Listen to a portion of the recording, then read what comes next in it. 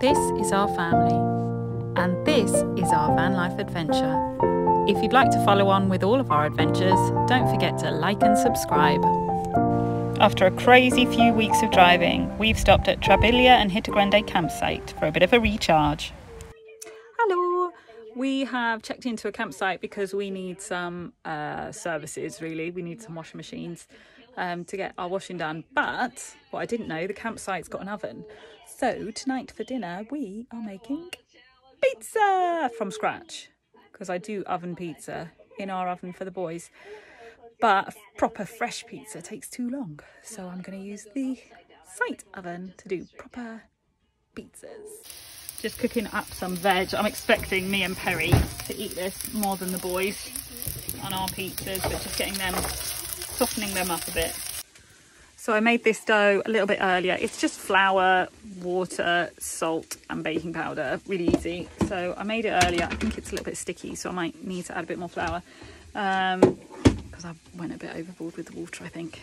I wasn't very careful. So yeah, I think I need to put a bit more flour on it, but I'm just going to roll it out and split it between four of us.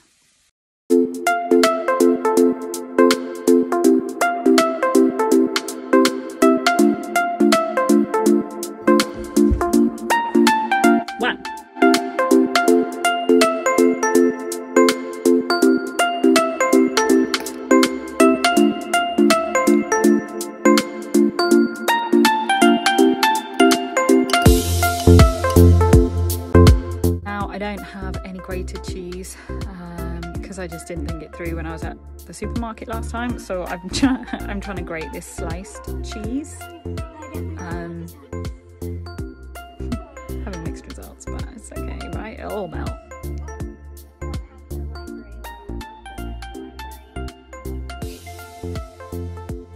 Tomato on yours now? Yeah. What about some cheese? Do you want to put some cheese on?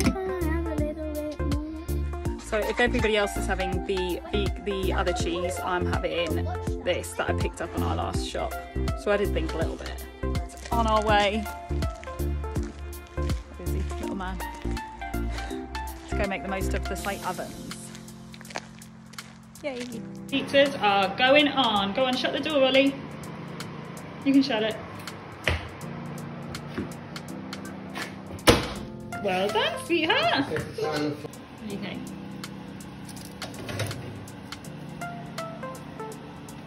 Looking pretty juicy to me. Everybody think? Wait, did you make the dough? I made the dough and everything. I'm not in. What do you think of it? Yummy. I'm not in. What? Can I just turn the camera like this? What does everybody think about their homemade pizza? Really good. Yeah? I love it. Thumbs up. Why did it? I love it so much. I don't want to eat all of it. Good boy. Leo, anything to add? After a beautiful night at the campsite, we're back on the road again, heading up the E6 towards Trondheim, but the weather and the driving has got me struggling a bit. I just want to jump on and sort of be a bit honest, like I've been struggling a bit on this trip, and I'm trying to figure out what it is. I think it's partly that I had like such high expectations for what this trip was going to be. I'm going to take my glasses off because I look ridiculous with the ring light. Yeah, I had such high expectations of Norway and I had such high hopes of Norway that the whole sort of drive here through all these other different countries, some were great, some weren't great, it was always sort of focused on arriving in Norway and getting here. And since we've got here, it still doesn't sort of feel like the trip has started. It's been, you know, I know I keep going on about it, but the flooding's made things quite hard. The routes we've wanted to take have been blocked and have been closed. Even when they show on maps that they're open, we're finding sometimes they're not. So some of our drives are taking a really long time. And it's like the fun hasn't quite started yet. And I know, like, I'm thinking about it, I know this is about me, really. It's about me having these expectations and not living in the moment and really just enjoying it.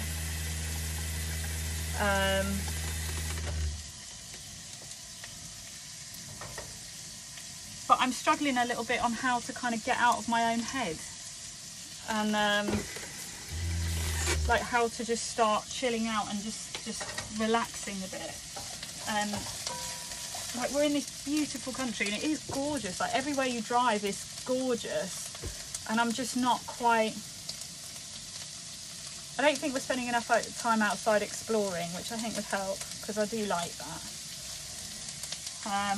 We all like that, really.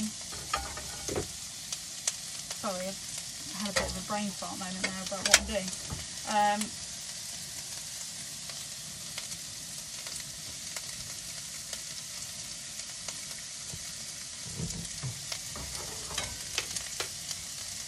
So yeah, so I kind of like the last 24 hours I've given it some real thought, and me and Perry have had some talks about it, because I think we've both been feeling the stress a bit. Like with the having to turn around and drive a different way, and you know, having to come onto small roads, which is not always easy in a van like this, and makes things take, like, you know, where it might take a car 5 minutes somewhere, it takes us 20, and things like that.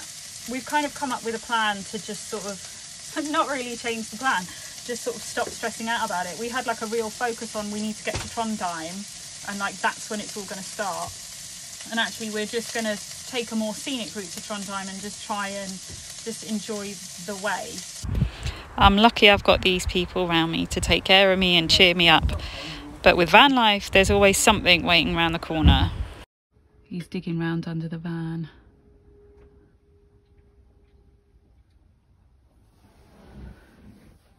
I think something's wrong. What's wrong? What is it? Guess what we got? What? Oil leak. Oh, great. So now our scenic route plans through the mountains aren't going to work. There's no garages around there, and this leak is getting bigger. So now we've got to find a town nearby and see if we can find someone or something that can help us get things sorted with the van. Got some advice and product found, but my resolution is failing. So I know I said yesterday in my video that we weren't actually going to change our plan, we were just going to change kind of our approach to everything. Yeah, strike that, we've changed our plan. We're no longer trying to drive through the mountains. I think it's just been causing us all too much stress. So instead of trying to head to Trondheim, we are currently driving to a small town called Lom. I'm a bit sad that I don't think we're going to make it to Trondheim. However, I think we had to change something because the feeling in the van was just getting a bit too heavy and the stress levels were just getting a bit too heavy. Plus we had an oil leak, so we've had to go to a garage to sort that out, and it's all just got a bit much. So we just kind of decided we were just going to try and head for the closest thing to us to kind of take our mind off things and have some enjoyment of it all. So now instead of driving higher into the mountains, we're kind of heading more toward the coast and fjord country in Norway. So that's how things go. Any regrets we had about having to turn off to Lom quickly dissipated once we arrived.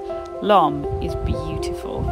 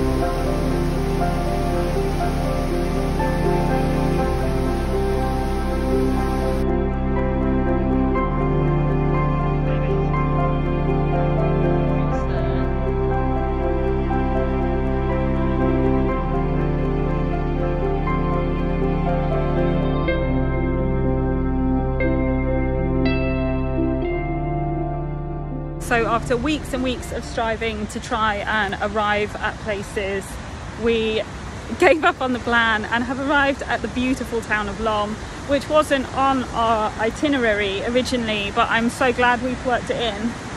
It's got such gorgeous stuff here. See if you can see it. It's just beautiful. Right in the middle of the mountains, by the fjords, by waterfalls. It's got incredible historic old wooden buildings in it. It's awesome. Yeah, sometimes flexibility is the way to go. One of the best parts of Lom was the fantastic stave church. You'll find stave churches dotted out all over Norway, but they aren't all as old as this one, or as incredibly built. This one is thought to have been built around 1150, and the boys exploring it was one of their favourite days out. Feeling inspired, they went off to see what else they could find. We've come to a school's playground after the school's shut. We're not like breaking into school, and all the schools in Norway and most in Sweden and Denmark, they don't put fences on their playgrounds, so we've come to hang out here and look what the kids have built. And you get a pillow if you want it.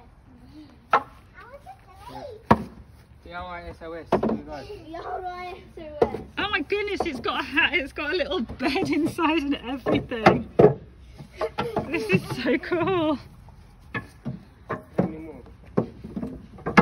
Hi guys! We're having a sleepover. You're gonna have a One sleepover. more. Okay, that's cool. Two more. Hello. What will you do if it rains? Hello. Want to go in our house? Yeah, definitely. I love it. Sleepover here. Special delivery, Amazon. I don't know if I can fit through that door. That door's not made for somebody my size. Daddy can fit in. Daddy can squeeze in. Look at your little bed. I love it. That's it, done. Well done. One more. You can see Waterfalls, mountains and stave churches are not all this little lovely town has to offer. There's also a fantastic outdoor museum full of old style wooden buildings to explore. It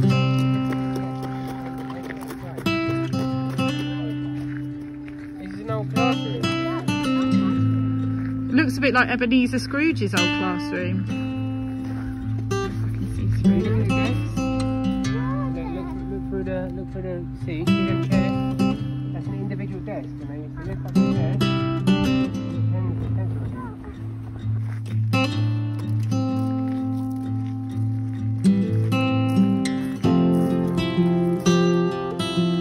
The outdoor museum is absolutely brilliant. You can climb inside some of the buildings and actually properly have a look around. That is, if you're brave enough. Some of those stairs are a little rickety. Oh my god, that stair moved.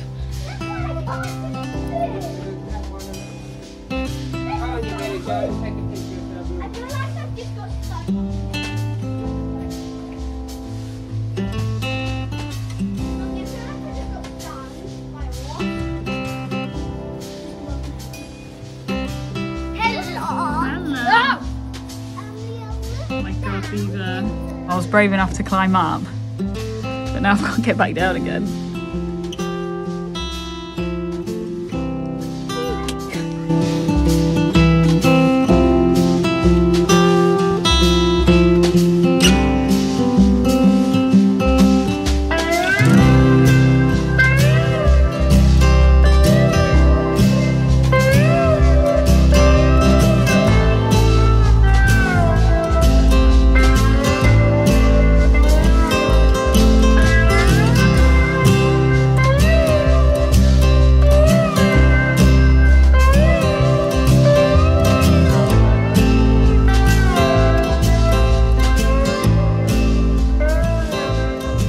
Feeling rejuvenated and inspired after a fantastic few days in Lom, we were excited to get started in exploring more of Norway and stopped in Tora Utleggsbru, which is a wonderful waterfall spot. There is, just a little one, isn't there? Where we started the most epic hike of our lives.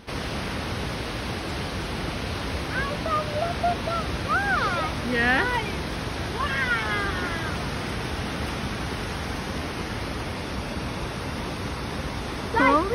Wait, there's a piece of Brisbane over there. That's Nolly, look at mummy. Snacks. Snacks. Say snacks. Snacks. It was all going so well. We were having so much fun. The climb up was tiring, but the views were unbelievable. But with the climb getting higher and legs getting tireder and no sign of the bridge to cross the waterfall coming up, alarm bells started ringing. We have taken Lost in the Woods to the exceptional circumstances and we are lost on top of a mountain in Norway. Guys, we're going to have to walk right. Okay, we're not entirely lost. We do know the way back down, but we did take a wrong turn. Good thing we checked the map and now we're heading back to the bridge we needed to. Luckily everyone's in good mood. Hopefully it doesn't take that long to get down because it took ages to get up here. Thankfully it took a lot less time to get back to where we should have been than it took to get up to the top of the mountain, but our legs were tired by the time we made it to the waterfall. We made it in the end. And there was still the walk down to deal with. My family in the wilderness. All in all, we ended up walking about an hour further than we needed to, and most of that was uphill. The kids held up amazingly, but knackered would be an understatement. We are exhausted. Everybody's legs are shaking. But it is at least very, very beautiful. What a walk. I would argue that of all the waterfalls we've seen, and between Scotland and Norway, we've seen a lot. This was the most incredible. But trust your gut and check and double check your route when you're hiking. Thank you for watching our video. Don't forget to like and subscribe. Goodbye. On our next video with Rawsome Foursome, the Vanlife roller coaster continues. We are having some problems with our hot water. It's not coming on. We find ourselves at the absolutely breathtaking Boyabreen Glacier. And with traffic escorts and boat rides, travelling around Norway is never boring. You can catch that all on Sunday with Rawsome Foursome at 6 p.m.